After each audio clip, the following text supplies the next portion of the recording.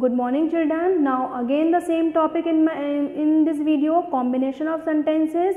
You know, two or more simple sentences can be joined to form one single sentence by using conjunctions.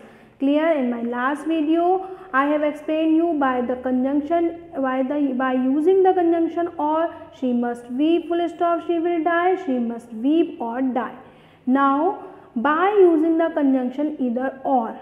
Example number 1, make your purchase full stop, get out of my shop. Two simple sentences are there by using either or. Either you make your purchase or get out of my shop. There are some more examples. Number 1, the king must attend the ceremony full stop. The queen must attend the ceremony. The simple sentence, either the king or the queen must attend the ceremony. Clear? Next, you can write with pencil full stop. You can write in ink.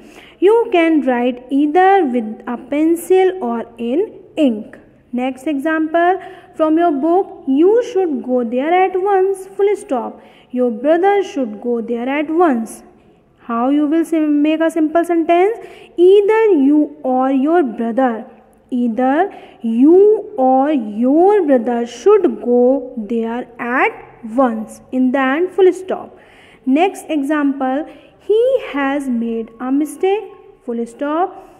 His brother has made a mistake. Two sentences are there. Now either he has made a mistake or his brother has. Clear? Now one more example, make your purchase full stop, get out of my shop. We have learned make your sentence, either you make your purchase or get out of my shop. Thank you.